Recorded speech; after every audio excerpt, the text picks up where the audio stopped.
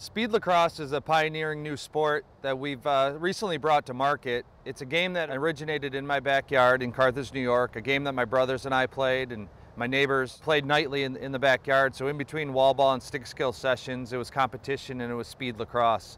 It's currently a great way for people to try the game as we go on tour and try to get more people to play. All you need is a stick.